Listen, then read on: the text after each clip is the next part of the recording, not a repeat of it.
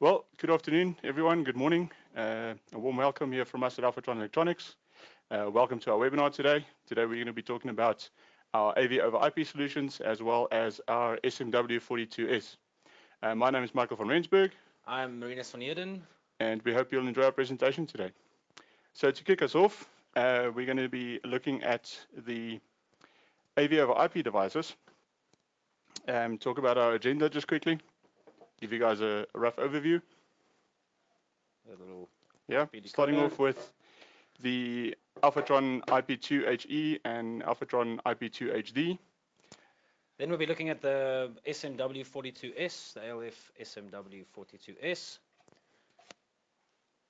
And then we'll be looking at some application examples for both of those products. And then a Q&A session, and then a conclusion right at the end. Perfect. Okay, let's kick off with the IP2HE, the encoder version of that. Mike, do you want to chat us through it? So the encoder, and again, we're talking about AV over IP devices here. So we are talking about a device that basically will convert your video stream, your video input. In this case, an HDMI input, yes, Marinus. And it will give us a LAN port output, an IP output. So you can basically connect the device to your local network and PoE powered. It's PoE powered as well as obviously a power supply. So ideally a PoE network switch. And then also the output stream is H.265, which is the new version of 264, of course. So we're looking at inputs like Mike mentioned, HDMI input. Then we have the LAN PoE port, output in essence in this case. You also have a local audio output to de-embed the local audio right there at the input. And then RS-232 as well, which then will switch with the video input. So you can in essence control a projector, you can control a monitor if it's RS-232 controllable monitor, and it will always follow the input in that case. Yeah, for me the audio de-embedding feature is actually quite useful because you always want to try and see if you can monitor either the audio that it's streaming correctly, or alternatively you might want to amplify audio in that specific space. Perhaps you have it in the rack, installed in the rack, so you could already de-embed it right in the rack. You don't need to worry about de-embedding it. It would just be a nightmare too. Then you would have to have another decoder right there, or de-embed it before the HDMI input or something. So way easier, local audio output. That's basically it. We can actually look at the decoder next. They're both pretty similar. In terms of how they physically look, they're very similar, just on the physical dimensions as well. And they basically just the HD version is the decoder, and the HE version is the encoder. Correct. And pretty much that's the difference between them. So basically, this is pretty much a swap around. So now we have a LAN PoE as the input, the video input in this case, and then everything else moves to output. So we have a HDMI output, RS-232 output, and as well as a far side or audio output right there at the monitor, depending on what your requirement is. Correct, yeah. That's basically that. On these guys, everything's PoE powered, all power supply powered. So again, just in terms of the PoE, that really makes it very, very quick and easy to use because it's a one cable solution. Yes. So from your source, HDMI cable straight into your encoder, LAN cable, PoE powered from the network switch. Correct. Distributed anywhere on the property, where the network obviously goes. Pick it up over one or two hops over different networks. Fiber links, anything. Fiber links as well through the network switches, because it's just basic IP communication. Yes, TCP IP rules apply. So 100 meters in between. If you're doing a straight connection, you can do 100 meters. If you are doing a switch, all the TCP IP rules would apply to that. Yeah, perfect. Then we'll obviously chat about a couple of applications after this as well. Then we'll maybe discuss the limitation or the suggested limitation with these guys. You don't require a managed switch for this. This is actually really almost a zero configuration tool. One thing actually we didn't mention, Mike, while we're on there, there's also a little button in the front of the decoders, which if you hold it in for 2 seconds, it switches this through all the available sources. Single press will also just show you the IP address of the device, and basically the MAC address name. So if you need to control it or whatever, easy way to find the MAC address of the device. Single press, you'll see that on the screen displayed, and if you hold it in for 2 seconds, it will just cycle through through all the encoders. Yeah. These are also controllable. There's an API guide for them available. So you could, in essence, also route through a Crestron, Extron, whatever third-party control system. You could always route, do some routing changes, some presets and stuff. Routing, in essence, a specific MAC address to a specific MAC address of a decoder. Correct. Yeah. And I want to expand a little bit on that easy function, Marinus, because that really makes it a plug-and-play solution. Correct. You plug 1 or 2 or 3 encoders into your network, how many ever you need, and you can then do a one-to-many distribution. Yes. You can do one-to-one. You can have many-to-many. So it really, as simple as you said. Absolutely. Plug in your decoder at your display, and cycle through until you pick up the right source, and you're done. Absolutely, and it's also modular. So I've seen it plenty of times before where you need 5 inputs and 4 outputs. That immediately forces you to buy an 8x8 matrix, because unless you go for a 4x4 matrix. Yeah. So no compromise. If you at a later stage need more inputs, you add another encoder onto the system, and that's it. So flexible, actually works out cost effective. Depending on your I/O configuration, it would be more cost effective. It could be more cost effective than a matrix in that case. Perfect. Especially if you're looking at HT-based T matrix, because you in essence need CAT cabling to extend it or whatever. So this could be quite cost effective. PoE, unmanaged PoE plus switch, and you sorted. Good. But that's not all, as they say. In the business. So we'll get back to a couple of the additional extra features that the AV over IP devices have. So we'll save those for later. That's what I say. But that's not all. All right. So next up is the SMW42. This is one of the new kits on the block. It's been out now, I think, for about a month or two. That it's been available out on the market from us. And yeah, very, very good device. Take 100%. Us through it, Marinus. Great. So we, in essence, have 4 inputs. So we have the 2 HDMIs, the VGA, and a USB-C input. That's the 4 in the model number, of course. And then the VGA obviously has an audio in, 2 HDMIs. The USB-C in is great for the new Macs, and a lot of other new Windows PCs also coming out with a USB-C Thunderbolt sort of connection that's obviously able to push video. Not all PCs currently with a USB-C connection necessarily can push video over that, but this will definitely push video out of a Mac, for example. You also have 3 USB Type A connections at the top. This in essence connects, it's in essence a USB hub. We also have 2 host connections with USB Type B connections. These in essence, they also switch automatically, so first in, first out. So we could have 2 PCs in essence run, for example, let's say you have 2 pop-ups, perhaps 1 pop-up with USB-C, 2 pop-ups with each an HDMI, and each a USB-A connection going into a USB Type B connection onto this guy. And both people could in essence not share, but can switch between the USB hub connections. And also the other big thing is if you connect a device to the USB-C, those 3 USB ports will also pass to the USB-C. Yeah. So once again, I think USB-C is the future in that case. So you could actually, that's a true single cable solution. Correct, yeah. You can connect your camera, perhaps a audio DSP that's got USB audio or whatever into that, all into one cable. So that's the basics of that. It's got 2 HDMI outs. That's the 2 in the model number. So we figured out the 4 and we figured out the 2. So yeah, that's in essence the 2 HDMI outputs. In essence, one is your main display. The second one could be used either as like a confidence monitor or whatever. There's an on-screen display which you can connect a wireless mouse to the front, for example, and then you can choose in essence what's happening. Either output 1 follows output 2 follows output 1, or output 2 could also be something completely different. You can route a specific source to that or whatever. This also has the ability to show you up to 7 sources on one screen. Yep. In the multi-view function 100%. That's available on HDMI output 1. Output 1 could be multi-screen, correct? If you're wondering how you possibly get 7 inputs, because we only have 4, there's of course the built-in access point, Wi-Fi access point in this.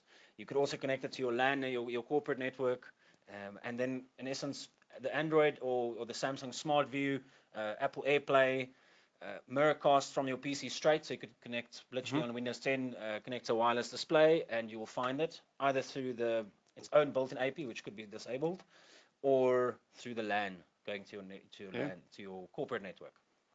Yeah. RS-232, 2 RS-232 connections at the moment. One is for control, the other one is currently for future use. And that is the basics. Yeah. So it is basically a wireless presentation matrix switcher. Correct. And it allows you to, like you mentioned, take your peripheral devices, your cameras, your USB microphones maybe inside the room, and bring that to multiple host PCs. Yes. And allow you to switch between those host PCs on the first in, first out basis. So 100%. 100%. So that could be real nice. Once again, it's always an issue with USB devices and stuff to get it into 2 points. So that's integrated into the system. I think maybe we can let the cat out of the bag with the decoder. You'll see the last item on the slide at the moment is saying one Ethernet port for LAN and AV over IP. So what you could do, you could connect one of these decoders on the network. It will always follow or mirror HDMI output 1. HDMI 1 is also the one giving you the audio output. So this would also actually get audio output from there. Yeah, and you can do a couple of these in using that as a source. Of course, it's a mirrored image, but yes, you can distribute that through the IP system, AV over IP system. Because now that will allow you to, for instance, if you have a bigger boardroom, you can have your master screen on the front and use this as comfort monitors further down in the hall. As many as you need, yeah. You can maybe even do it as a comfort monitor, maybe inside the boardroom table, or whatever the case is. You can literally send this anywhere. You can send it as an overflow room if it's a larger auditorium or a company or something. Correct. Like that. And you can distribute that again on network to pretty much anywhere inside the building. Correct. To as many receivers as you would like. It's not a one-to-one. It's a one-to-many.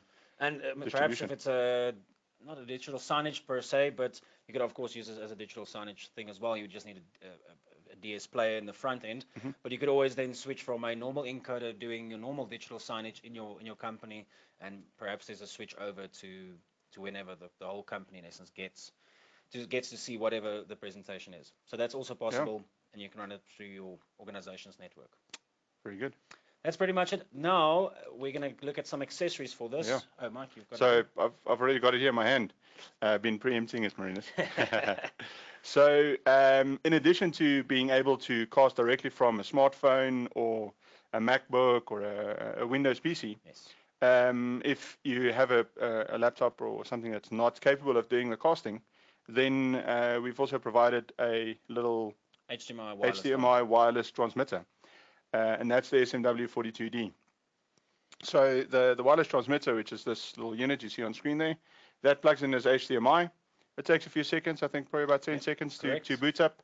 The little light turns blue, you press it, and it'll immediately cast directly to HDMI output 1. So if you're using multi-screens in a room, it'll be on your HDMI 1 screen.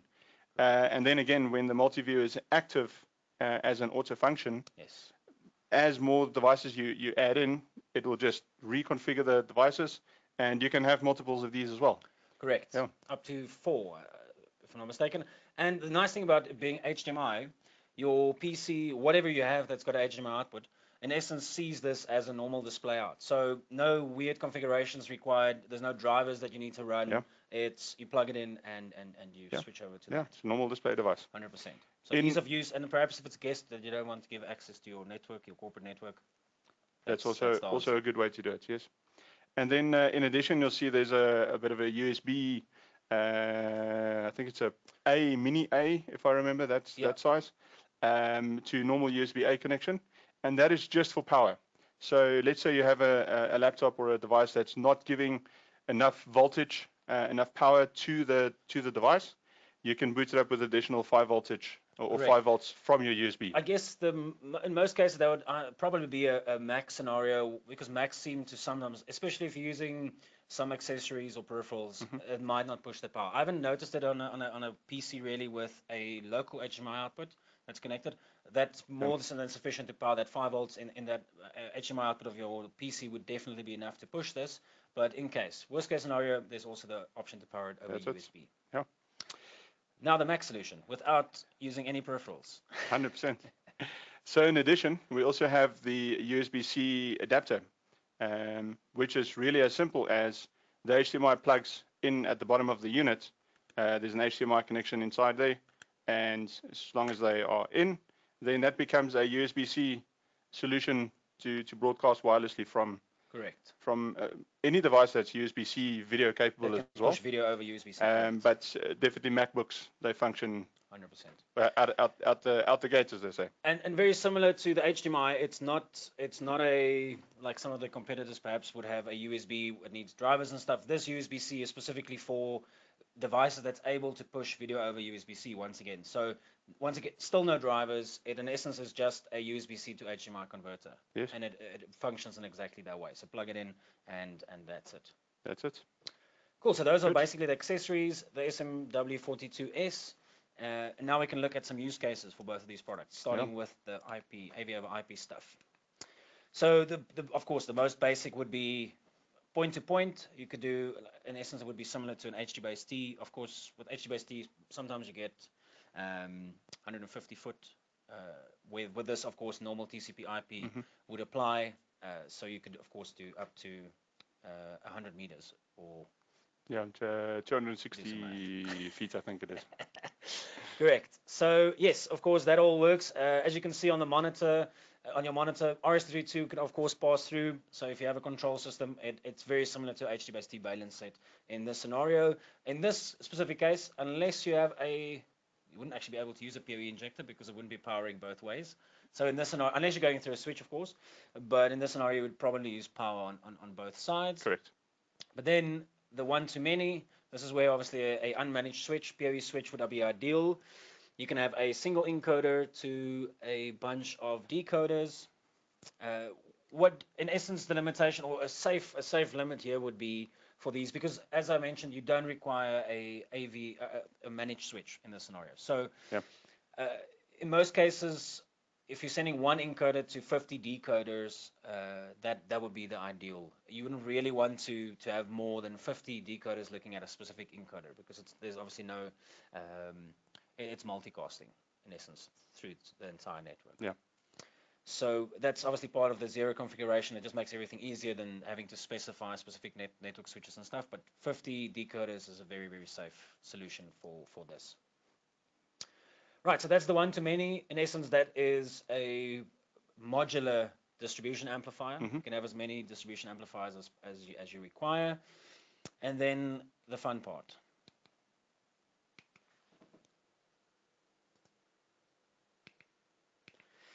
Matrix or a video wall. So in this case, like I mentioned, this is in essence the same as one-to-many, except now it's many-to-many. So it would be, you can have a bunch of decoders, encoders going to a bunch of decoders. That's routable and controllable. There's an app for this. It's called VDirector. It's available on the Apple Store. iOS Store, yeah. I'm an Android person, so I forgot what its name is. It will also be available soon, hopefully on the Google Play, and then also a Windows version is coming up very application soon as well, yeah. So very easy. That's in essence where you would do you can do routing, very interactive. It shows you a preview of every encoder. It shows you in essence what's going at the moment. So every receiver, you could relabel your encoders and your decoders.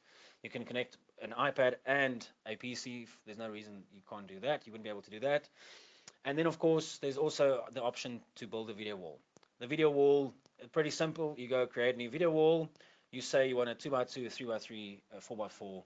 I think it might even be going to 16x16 or something ridiculous like that. But in essence, if you're doing a video wall with this, you can have normal monitors with HDMI inputs. Put one decoder behind each monitor. In the software, you combine those receivers. It pops up on the monitors. It pops up a number and allows you to very quickly drag your receivers to the numbers, the corresponding numbers, and that builds your video wall. Now, all those receivers would fall away in your receiver list, and it would appear as a single receiver, which is your video wall, and you can just carry on and drag and drop, in essence, your live previewed encoders into the decoders. And in this case, you can then have multiple encoders, and you can actually select different sources, like you mentioned. You can just switch sources very, very easily on the video wall if you need to. Correct. Right, so next up. This is actually a bit of a preview of the iOS. They all look pretty similar. We've just been playing around with the iOS specifically at the start, but you will see on the left-hand side, is your RX list. The first item on the RX list is, in essence, you'll see it's called a 2x2-1. So that is obviously a video wall that was built in this demo. Just below that, there's a 2-all screen. So if you really want to just send one input to all the screens, you drag and drop. There's all your TXs, all your transmitters or encoders at the bottom of the page, and that is in essence where you can either drop that to all screens or you can drop it to the live screen on the screen. And then another feature we actually haven't touched on, CEC. These are also capable of CEC. So you'll see on the top right corner, there's a black screen and a white screen. That's display on, all displays on, all displays off. That can send CEC commands over the HDMI outputs. But also, you could, in this software, perhaps put in a hex or ASCII code for your RS-232 pass-through. So if you have a projector, whatever, you can also add in those power on, power off commands for those, and that could switch on, everything off, in essence. So very simple, and of course, you have the familiar gear in the top right corner, which is in essence all the settings. That's where you build the video wall, naming all your RXs and all your TXs, and putting in those RS-232 commands that you need. Yeah. I'd like to maybe mention at this point, Marinus, yes, that we can actually direct everybody to our Alfatron YouTube channel. We have actually made, you and me actually made a very nice demonstration of the actual application. VDirector, we did a live demonstration on our 2x2 video wall. So you can actually go and view that. And we explain the process a little bit step by step. Building the video wall, labeling everything. Yes. Yeah, everything's in there. It's really simple to use actually, and that was sort of the point of these encoders and decoders. Yes. Zero configuration. 100%. So please, when you get a chance, head over to Alfatron Electronics YouTube channel and check it out. There's a couple of other videos in there too that might be of help. That's it. Good. All right, I'm just going to go back to the presentation. Right, so now we're going to look at a couple of, well, actually one application example, and we'll just speak about that freely. Yep. But in essence, this is the back panel of the SMW42S. Mike, if you want to run us through that setup. Yes. So as Marinus mentioned earlier, if we start off, I'm trying to orientate myself, your top left side of screen, where we're showing the Alfatron camera, and that's probably a 5X that you chose there. Yes. Which again, maybe to mention, that's what we are on. We're filming on a 5X Alfatron cam, so that can come in as your camera inside your boardroom or your meeting space or auditorium or whatever the venue might be. You know, small, medium, or even some larger boardrooms that we can cover with the SMW42. So you can bring in, like I mentioned, your camera in there. You can bring in USB microphones, USB speaker pods, any of these devices. So you can connect up to 3 USBs. But you would also be able to maybe plug in a USB hub in there and actually split it once or so more, and get maybe 1 or 2 extra devices in there if need be. Then, so that's your 3 USBs as we mentioned. You'll see then at the bottom there, the MacBook in this case, or the PC, is connected via HDMI and the USB-B host. And again, that's all USB 2 connections. So the host, as we mentioned, will bring all your peripheral devices back to your laptop, to your PC. Yes. And your HDMI will send the information, the visual information, back to the box.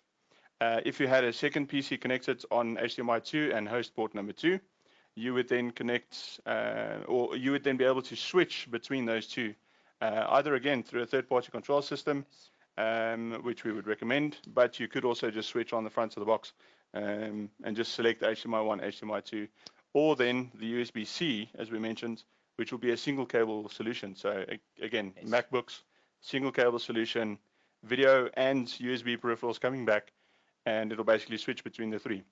And the device that's live, or the device that's selected, so let's say you've selected HDMI 2, that's the device that will take control over the peripherals in the room. Yes. Yes. So take us through the outputs a bit. Cool. Actually, before I forget, there's one USB port in the front. So as we mentioned, you can buy these. These are obviously available separately, or there's also a bundle version available. But you can buy up to 4 of these. It's very simple to pair them. We have a little USB connector, a converter for the front, or you could use the cable supplied for the back. also to pair it to the unit. So very straightforward to pair it, plug it in. A couple of seconds later, it says pairing started, then it says pairing succeeded, and they are paired. So you can also, they are sort of interchangeable. And we sell these separately as well, so you can purchase, how many, like you mentioned, up to 4 that will connect to per device. Yeah. Other thing I actually skipped over was the mini jack audio output on this, which, like I mentioned, is always HDMI 1 pictures out. That could go into an amplifier. That could run a couple of speakers in the room. And then you will see we have the 2 HDMI outs connected to LED displays. And then we have a third one, which is connected to the LAN port. Like as you can see there, it's going through a switch. You could, of course, run it through your corporate LAN, which would also make it accessible wirelessly for wireless presentation to through your corporate Wi-Fi. But in essence, yeah, you can add your AV over IP decoder devices on there as well, the IP2HD, and add a couple of displays to that. Once again, it's a mirrored output of the HDMI 1. It's not a separate output, but yes, that's basically it. So yeah, once again, it's pretty nice if you have, let's say, perhaps 2 pop-ups. Once again, running USB to each of those, running HDMI to both, running perhaps VGA to one, USB-C to the other one, depending on whoever uses it. It sort of covers for the legacy connection. It covers for the future connections. And yeah, on-screen display, which could be controlled through a wireless mouse as well, of course, also through the API guide. And you could do different routings, display multiple connections, displaying single layout, 2 displays at the same time, 3, 4, up to 7. That's it. Yeah, so I hope that explains everything. If anybody has any questions, please feel free to post them. We'll be going into the questions very soon. Mike, do you have anything else to say? No, I think that covers about all of the features in a nutshell, as we say. I just want to double check that everybody got it, understood it exactly like this, but the host 1 and host 2 is in essence individually available. So that's in essence auto switching on their own. So first in, first out. So you could connect a USB on the one side of the table and HDMI on the other side of the table, and vice versa. They're completely on their own. Of course, but this is not special to this unit, but you can't have one USB camera going to two PCs. That, of course, is not allowed in the rules of USB, unfortunately. Correct. But yes, so you can definitely first in, first out on that. So as soon as the second person who connected disconnects, jumps back to the first person's PC, and that's pretty seamless, pretty fast. Yeah. And then maybe lastly, before we get to the Q&A, as we mentioned with the AV over IP encoders, we are busy finalizing a video on the SMW42 as well. So that will be up in the next couple of days on the YouTube channel as well, and accessible to go and review. And we'll cover a lot of what we've spoken about in it, and also actually physically showcasing how it functions. And definitely a look at the on-screen display, which I've mentioned a couple of times, which you can on the fly, in essence, do some display changes and stuff as well. Correct. Yeah, so look out for that video. We'll be posting on all our platforms. Yeah. Correct. So okay. So we just again have a couple of monitors here in front of us and our laptops and PCs just running the broadcast. We're just peeking over and having a look. We don't see any specific questions at the moment. But again, everybody's welcome to post any questions for us in the questions tab if there is any. Yeah, don't see anything. So either we're really good at this or what is asleep. It's one of the two. Here we go. There's a first question. All right. Are there audio latency issues when using IP decoder audio out? If so, are there settings to adjust it? Yes, I'm assuming you're talking about the SM42S. So there isn't actually any way to adjust those audio settings, but I haven't actually seen any delay. And also video delay, it's very little latency. We've set it up the other day, actually in the process of making that 42 video. We were looking at latency between 2 screens. We put 2 monitors up next to each other, going through our entire corporate network.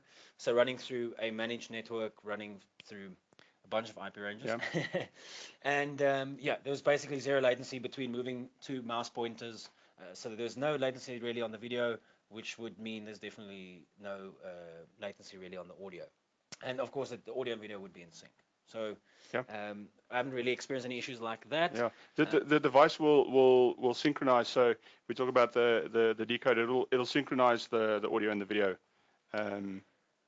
together. Yeah, and then we have a question from Kelly, which actually, brilliant point. Are these units DHCP? Can you assign a static IP address to them? So they are DHCP, but they do have the ability to function without a DHCP server on the network. That's actually how I had it set up originally for our video wall, our own video wall. So then it uses self-assigned IP addresses, 169.254 link local addresses. And in essence, it's using the MAC addresses to communicate. So if you're controlling it, you're not using the IP addresses, but you are rather using the MAC addresses. So on a layer 2 there, and that obviously that's never going to change on those units. So you can't really set a static IP on them. Actually, I think you might, but you'd have to do it through the API guide. I haven't personally done that before, but there's no issue if you're running it into an unmanaged network through a 1 PoE switch, for example, where you have no DHCP server present. It just self-assigns and it functions like it should. Yeah. Thanks for the question, Kelly. All right. That seems to be it at the moment. Let's give it a second if anybody has any other questions. Yeah, I think we're doing well on time.